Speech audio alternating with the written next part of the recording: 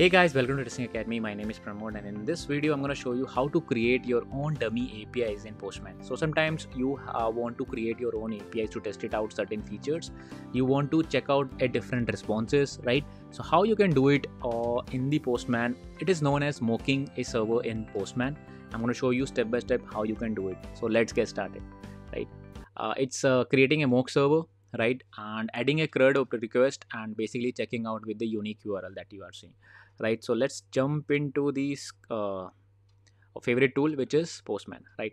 So what you can do is that you can click on this new, right? So when you have installed the Postman tool, you will just click this new button, click this mock server, right? And now you will have the bunch of options. So what you can do is that, let me show you, right? So you can create a get request, right? So whenever there's a particular URL, and so for example, let's say we have a student record, right? So when you can get a record of a student by ID 1.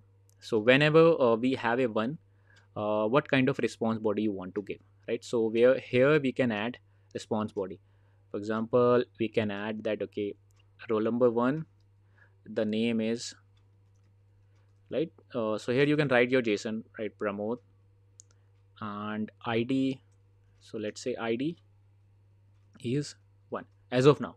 Just one thing, right? So suppose someone do a post, right? So what we can do is that if you want to create a student, you just do a student, just call to a student 1, or you can say just a add, right? And whenever you add, you will see that, okay, it is getting created. So here you cannot add random dynamic variables, but here you will just say that, okay, student name Datta is added. This is dummy, guys, this is just a dummy, and ID is, so let's say just give 999, a big one, right?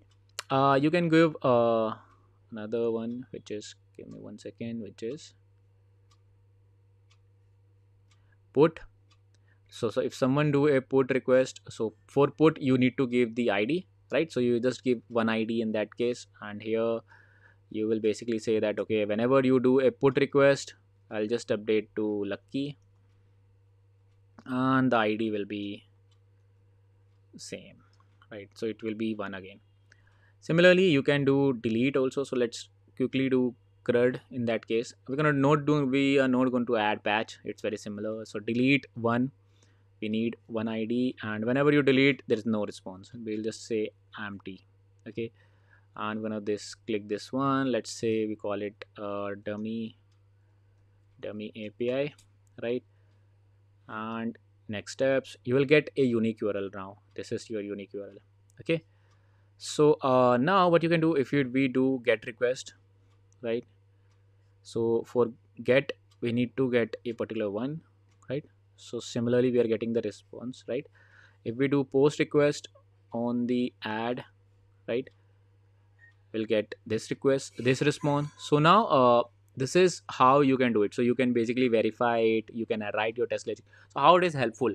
So it is helpful, suppose your developer still is in progress of making these kind of requests or these kind of responses. You can in Postman you can create your collections, and you can add your test cases along with it, okay? So you can basically prepare yourself to do that. That's where it is very helpful. Or sometimes you want to check out different responses, you can do the same thing by using mocking a server. So this is very a simple way of mocking a server. I hope you have learned something new in this video. And right, so let me switch, right?